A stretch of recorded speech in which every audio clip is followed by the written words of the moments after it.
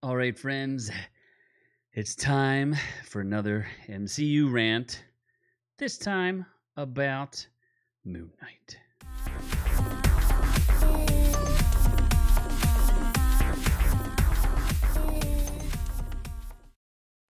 That's right, friends, it's your main man Z here. And maybe my opinion is in the minority. Maybe you didn't watch it. Maybe you don't care.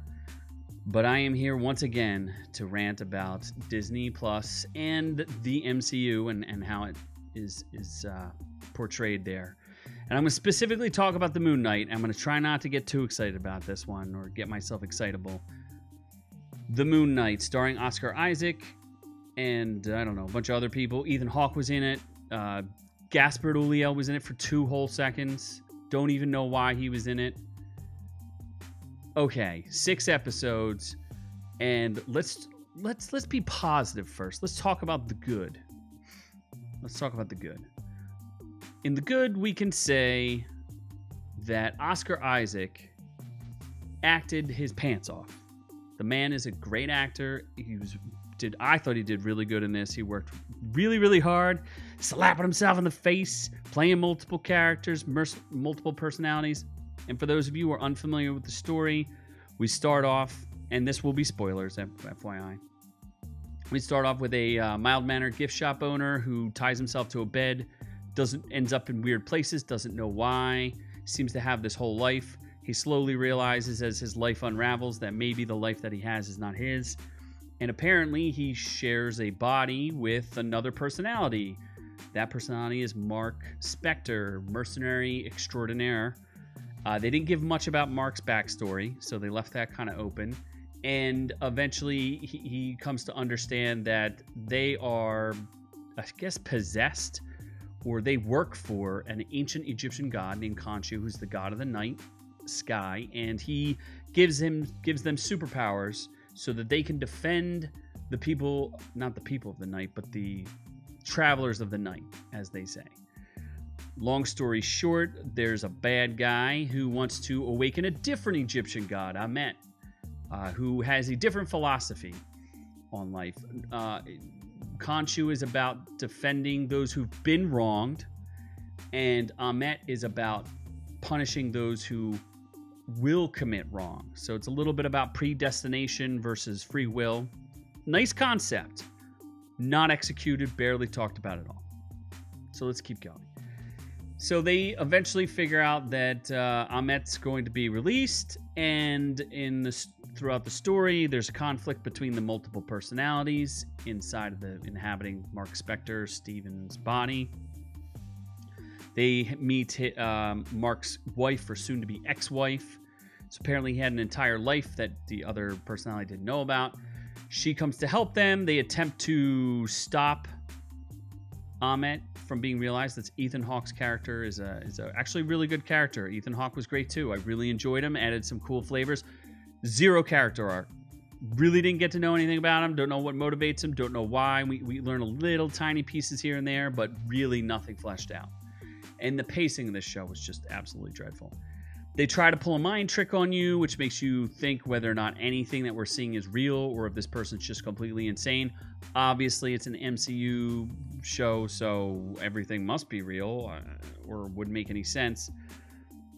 They end up, Mark gets killed again and ends up having to come back to the land of the living and stop Amet and Khonshu. Big fight scene at the end.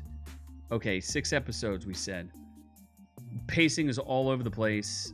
Sometimes it was really boring. That's why I called it the snooze night.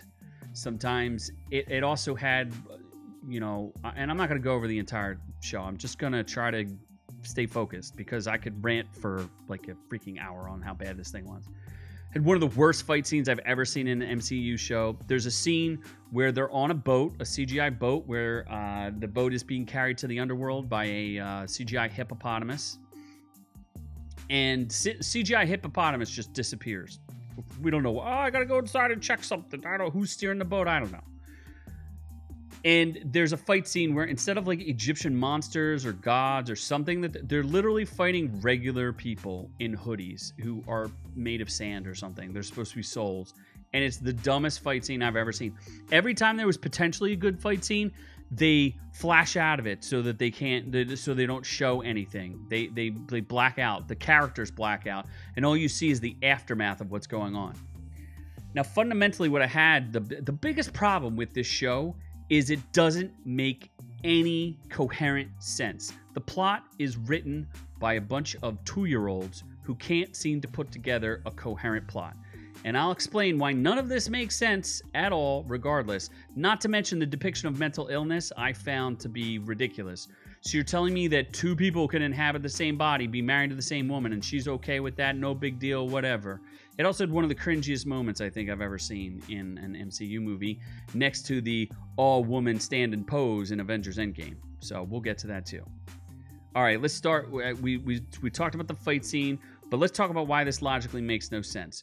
There's a whole part where Mark has to, the character arc is that these 2 characters have to balance themselves out, right? There's some childhood trauma that forced Mark to create Steven. The childhood trauma, he's a city-dwelling Jewish kid in New York who magically walks to a cave with his brother. You know, I have caves all over the place in New York City. Did you know there were caves where they just get flooded and people drown? I didn't know that, and I've been to New York City. It would have made more sense if he like fell in a sewer grate or something. Like, no, it just doesn't make any sense. So anyway, he creates this character to deal with childhood trauma. Okay, fine. The big plot point for 2 episodes is they have to balance the scales. His heart's not full because there's 2 halves of one heart. Final spoiler, if you did not see it, there's a 3rd personality, which they were hinting at the entire time. They hinted multiple times that there was a 3rd personality that was much more violent and a killer and much, you know, darker character in there. So they balanced the 2 halves of the heart. Oh, wait, there's a 3rd person in there. That guy wasn't balanced. They didn't have any life-affirming conversations. They didn't have any conversation whatsoever. You didn't even know the guy existed until after the show is over. The scales wouldn't balance. They're like, oh, the scales balanced. No, they didn't balance. They didn't freaking balance. There's 3 people. 3 people inhabiting this body. You didn't ask his opinion. You didn't balance him. So how does anything that you just did make any sense? They also keep fighting over like, oh, who's gonna kill, like, oh, I'm gonna kill this person, and or like, if I act like okay, there's this whole thing where Khonshu wants him to like punish the wicked or what have you, and then at the end, Mark's like, I'm not going to kill anyone. I just watched you throwing stars and use a knife to cut people's throats. You were killing people left and right. And now you're going to stop? They even had an entire scene where he got to see his entire body count inside of a room where there's like 24 dead people. Oh, once I get to 35, that's when I stop killing people. And he goes, if I kill him, I'll be just like Ahmet. Dude, you already killed like 30 people. What's another guy matter? What's it matter? Doesn't matter at all. Doesn't even matter a little bit. And his girlfriend's killing people too because she's got razor wings and blah, blah, blah, whatever. Calm down. Nonsense. This is all nonsense. The stakes, there's also a part that while they're riding in the River of the Damned, or like she's taking them through the sea to deliver their souls. They talk about there's souls that are in the sand, right? They're the ones that came up in the worst fight scene I've ever seen. There's a whole part where they're like, oh my gosh, there are souls falling from the skies. Didn't explain what that was. Didn't even tell anybody. They're just like, oh, I guess it was the guy, you know, I guess it was Ethan Hawke's character taking more souls. I don't know. He's judging more people. They don't explain it. There's another part, too, where the girlfriend Mark's dead and his souls are in the underworld. And she wants to kill Ethan Hawke. So she's following him by pretending to be one of his crew. There are like 10 henchmen. And you wouldn't notice the extra random person. She literally gets in a car with them. All she does is cover her face. You wouldn't know who she was? You just wouldn't know that. That's just something you would not recognize. Hey, look, there's random girl who was just trying to kill me 10 minutes ago. Oh, she's there with us now? Now let's talk about the final point that I want to make, because I won't bore you guys with all this, but one of the cringiest moments, and it was just cringy because it was so ham-fisted. The dialogue was absolutely atrocious.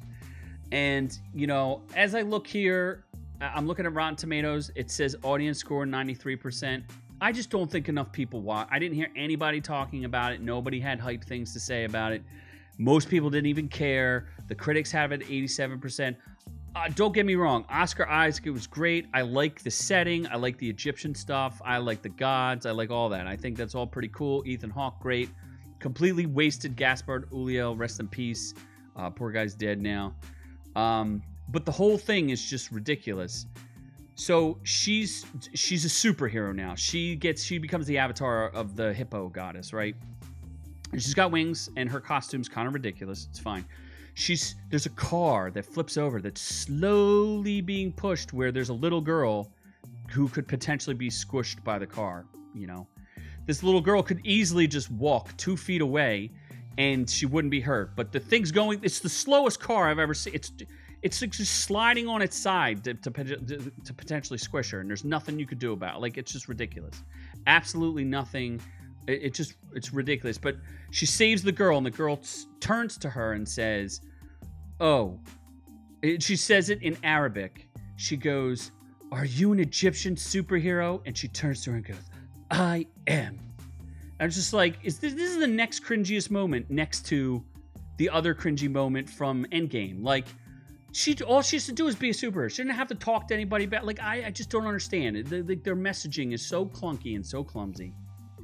So maybe I'm wrong. You tell me. Maybe you loved it. Maybe you love Moon Knight. Maybe you think it's fantastic. I don't know. I just think I thought it was absolutely dreadful and atrocious. I mean, it wasn't the worst thing I've ever seen, but it's definitely, I think it's the worst MCU thing I've seen. What do you think? Tell me. Let me know in the comments below. Am I a total moron and just have no idea what's going on? Either way, check out our live podcast. It streams 7:30 p.m. Eastern Standard Time on Friday nights. You can also download the podcast for free anywhere you can find podcasts on iTunes, Stitcher, Spotify, all those great places. And you know, like and subscribe. We'd really appreciate it. We're climbing in subs. We really need the help here. We can really help this channel grow. But we'll catch you later because I'm on to the next one.